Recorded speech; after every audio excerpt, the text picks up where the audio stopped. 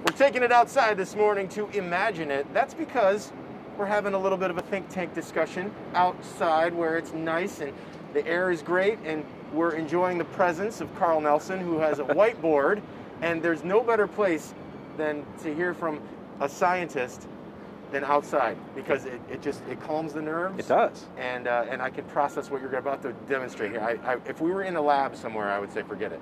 Okay, so cool. So we are actually outside the Science Center. We're right next to a sort of an iconic exhibit that's been here for years. They're called whisper dishes. Whisper dishes. dishes. Big blue 10-foot diameter dish behind you. Okay. And it's all about the physics of how sound waves can travel. So just really quickly, like if we had a flat wall, if we had a marker that marked, there we go. Okay. Got a flat wall, and if a sound wave or a light wave were to come into that wall and strike it, it'll bounce off. And it turns out that the angle here and here is the same. Another example, if I had a basketball and I bounce it to you, in order to get it to your hands, I'm going to bounce at a 45-degree angle so it bounces back into your hands. Right, well, it wouldn't stay there. I'm not good at basketball. You'd probably drop it, and I'd probably drop it too.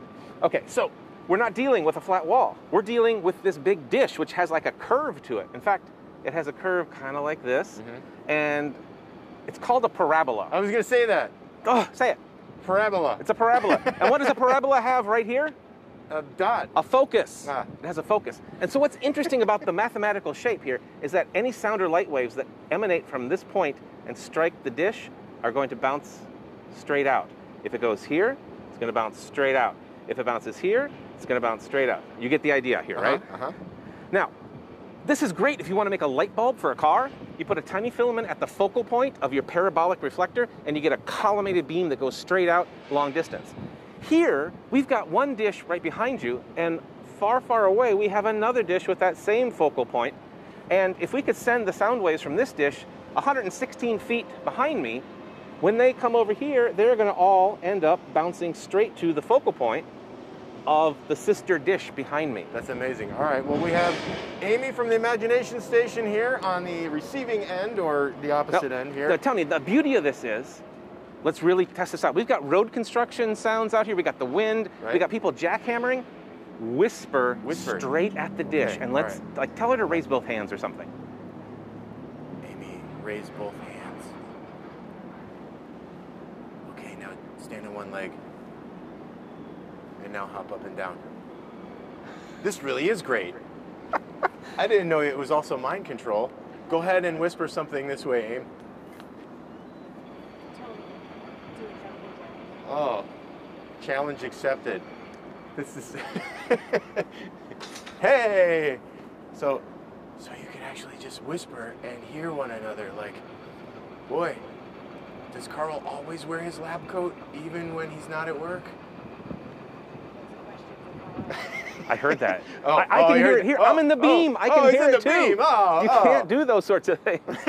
So it is truly amazing. Like, if you have two people and one of them is talking into the focal point where that circle is, if the other person just moves their head this way or a foot that way, you totally lose the sound. That is wild. It is so amazing. And you know, working at a TV station, you probably know, or if you have a neighbor that has a satellite dish outside.